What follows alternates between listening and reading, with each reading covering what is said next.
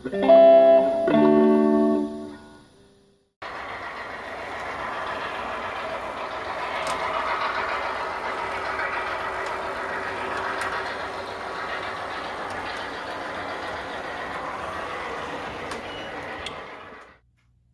don't know, this could be a trend. These quick off-the-cuff videos. Well, the difference between last video and this video is there's something a little more permanent by way of the framework I'm starting to build. And these are the, what do they call that? Floating shelves? Is that what they call it? Floating shelves, and it's done by way of these things. I'll show you how I did it. This is your back rail, and it's mounted to the studs. See, that's where I marked the stud. Basically, I'm just mounting these to this back rail, and then I'm able to build my framework on top of it, like this. As you can see, and then I have some cross pieces that can be moved. Everything in here can be moved, and it's built with the Craig screw construction method, as I have explained in like a million other videos. And this top gator board is actually going to be the sub-road bed, and it works great, as does the gator board for the Helix. Temporary bridges here, until I get it sorted out and see what I want to do. The track obviously is in a temporary position and it's pinned down, but it works great to be able to see what track configuration you might want, that sort of thing. And I just kind of have two passing sidings set up so I can run up and down, but that's not bad. This is a 6-inch.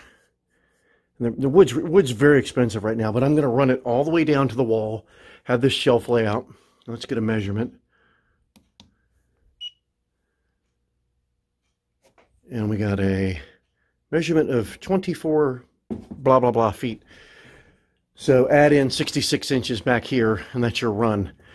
Now, if I do put another Helix down at this end, and I mentioned that in the last video where I may have a second one where we can do continuous run, I do have space here on the floor that I can have a temporary one sit out on a table. That is very light. I mean, I literally, with the track on it, can pick this up with one hand and carry it around. But I do have it, I have it mounted to the table, and I'll secure it. And this one will always probably stay here, but I can move it if I need to move it. As you can see, the shop is back to being a mess. I had to move everything over to get a clear shot out here. But once I get everything squared away, there'll be plenty of room in here. And we do have our LED lighting up here. And then we also have rope lighting that we had on the other layout that we're going to put up under here. There will be backdrops here and up here, obviously. And we're probably, I don't know if I have a piece. No, I don't have a small enough piece, but I'm probably going to put 1x3s in a vertical position across and then a run gator board all the way across that. And you can certainly do that with any kind of paneling, masonite, that sort of thing. Now I want to show you something. This little guy started life as an MTH Premier GP7. It's one of those 3-rail, 2-rail conversion capable units, you know, where you can flip a switch and run it on DCC 2-rail track. First order of business was to swap out those giant high-rail wheel sets. Not only are they not in actual scale, but as most of you probably know, they don't play well with 2-rail O-scale turnouts. Now, for you eagle-eyed folks, yes, I did eliminate the truck-mounted swing couplers by fabricating a spacer to fit in between the front porch and pilot assembly, and you can see that here. And here you can see where I mounted an aftermarket coupler. I have to say, it's not that hateful looking, at least I don't think it is. As you'll notice, I haven't extended the railing down yet. What? You didn't notice that? Come on. I guess I don't have to explain the whole TCS wow sound decoder. It's the 5-amp version, and you can listen for yourself.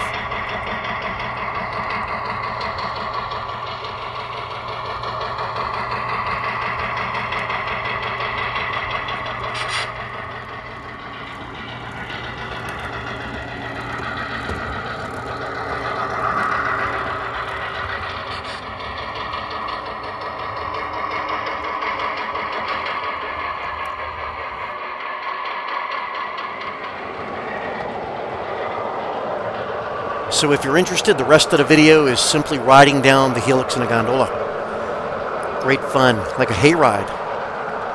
And I have to say, I don't mind this off-the-cuff video making thing. It makes it easier for me. It takes up less time. Maybe I can do it more often. That'd be great.